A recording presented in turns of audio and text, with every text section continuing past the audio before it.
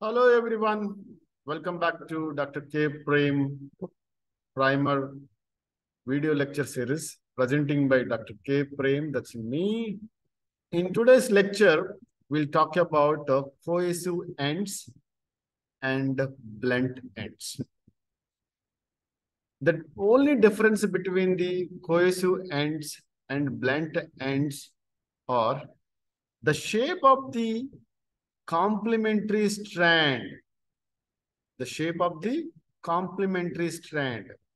In case of cohesive ends, one of the strand is little longer than its complementary strand. You see, 5' to 3', 3' to 5'. The 3' to 5' strand is 4 nucleotides longer than the 5' to 3' strand. So these 4 nucleotides are unpaired. These 4 nucleotides are unpaired, right? So the end which is having the unpaired single strand nucleotides are called as cohesive ends. And the two strands are unequal in length. One of the strand is little longer than the other strand. When it comes to the blunt ends, both strands are in equal size, right? You see here, end is having two strands are in equal length. There is no single strand overhang unpaired nucleotides, right? Hence, they are called as blunt ends. So the blunt ends are equal in length, whereas cohesive ends are not equal in length. They have unpaired nucleotides, they're single strand, right? So we will see the definition of cohesive ends and blunt ends in the next slide. Here this is a cohesive end and this is a blunt end. Here we can see the definition of cohesive end and blunt end. Cohesive ends. To release the DNA fragment from its source, 2 phosphodiester bonds breaks are required. 2 phosphodiester bonds breaks are required, right? So one cohesive ends cut at one end between 2 bases on the same strand.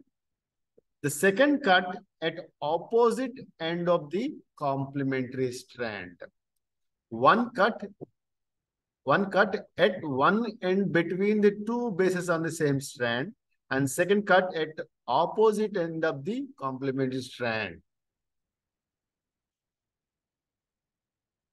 A 4 nucleotide overhang at one end of the DNA fragment form, which is ready to form a hydrogen bonds and anneal. These are called sticky ends. Blunt ends cut between the 2 bases at same place in the duplex DNA leads to symmetrical breakdown of the DNA. So in cohesive ends, 2 phosphodiester bonds are breaking at different places. They're opposite ends. That's why they are forming the single strand overhangs. But blunt ends are 2 phosphodiester bonds are breaking at same place in the duplex DNA, leads to the formation of symmetrical breakdown of the DNA. We'll see how they are forming in the next slide. This is the linear DNA, which is having 2 restriction sites. One is EcoR1, this is a restriction site, and this is a small one restriction site. So here I'm showing the phosphodiester bond.